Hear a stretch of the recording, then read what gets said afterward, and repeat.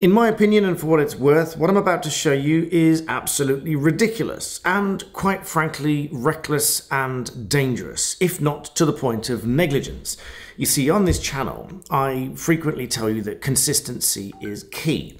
Typically, when we're talking about the evidence, you need to present things in the same way in the first instance as you do when you get to court. Hence the police caution, i.e., if you do not mention something when questioned, then it may harm your defense if you rely on it later in court.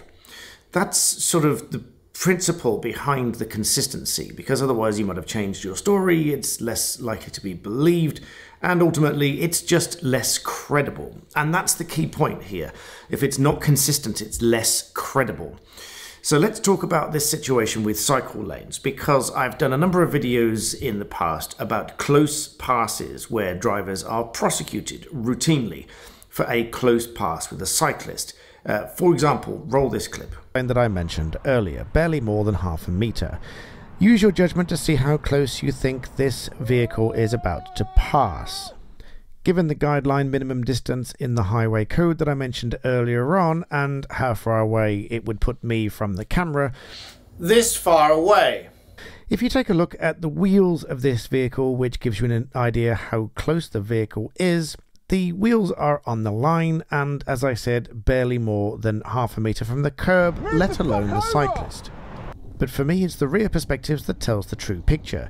If you look at the rear wheel of the bike is almost on the line, that's to avoid the drains, and look how closely this white van comes to the other side of that white line, touching it as it comes in front of the cycle. Now, as you can see here, the vehicle was owned by a company which failed to respond to the police for a request for the details of the driver, resulting in a fine in court of £1,200 with the prosecution costs of £470. So courtesy of Cycle Gaz, who gave me permission to use that clip beforehand, that was a situation where the police decided they were going to prosecute that driver for a close pass with a cyclist. Now note that I use this clip in particular because there are lines on the road to indicate that this should be used by cyclists.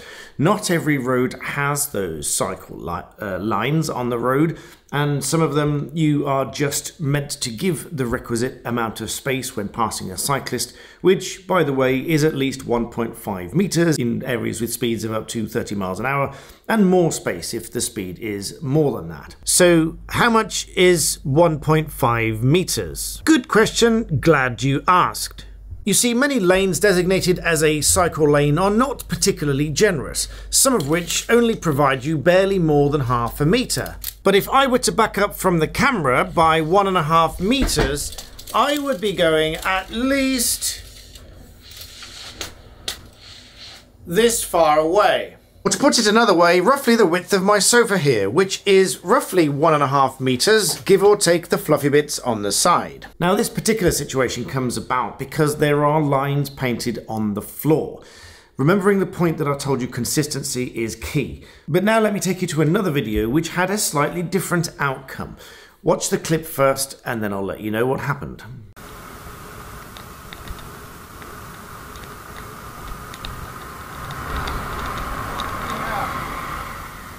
So in this particular clip, which was tweeted out by Ed Cycle Home, which I will link in the description as well for credit, the police in this case said that this close pass, because it is a close pass, it's just as close as the previous clip that I showed you, but the police said that the close pass in this clip did not break the law because everybody was in their own lane.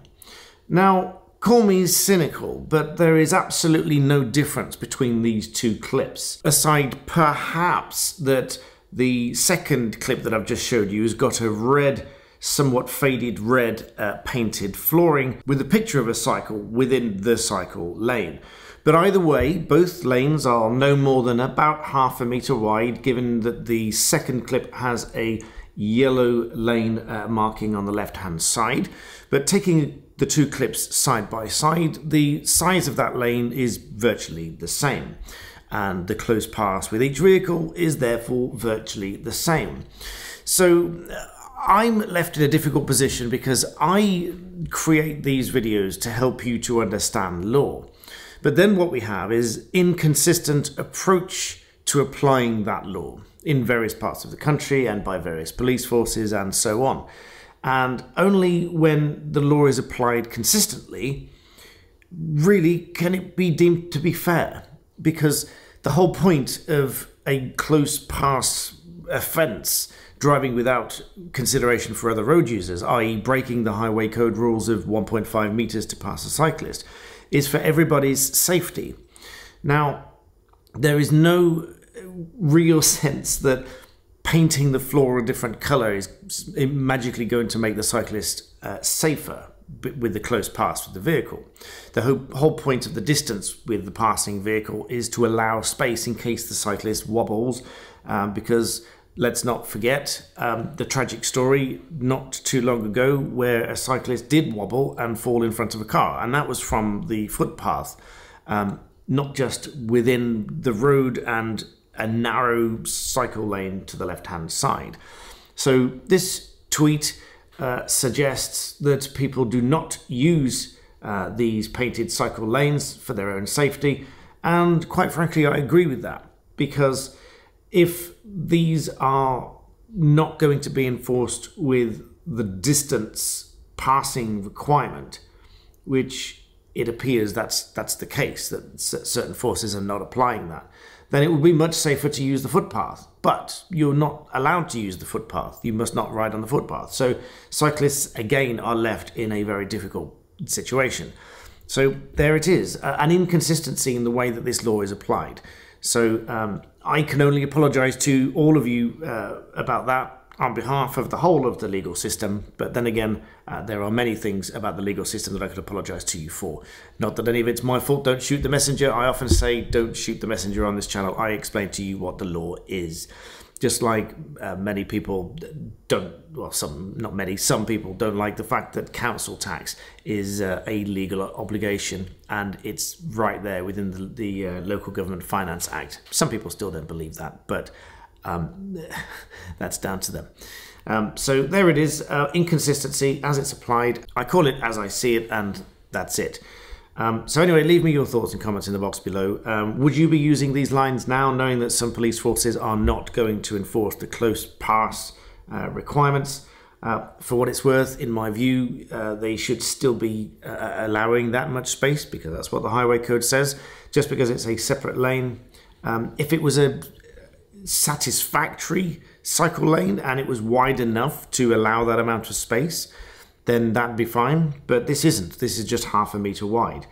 And there is also, just before I actually tail off the video, there is also a notion of malfeasance and nonfeasance. Allow me to explain. Malfeasance is you've done something, but you've done it badly. Nonfeasance is when you haven't done something.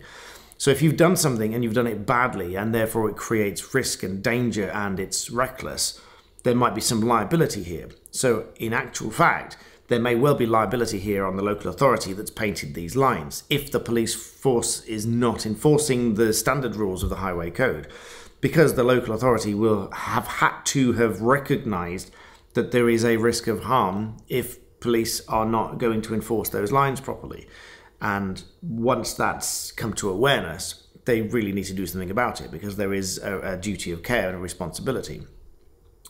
But as a trivia, when we get leaves falling in the autumn, and a lot of people think that the local authority are supposed to clean them up, they're not. There's no legal requirement for them to clean those up. So there is no case of nonfeasance, as in not doing something.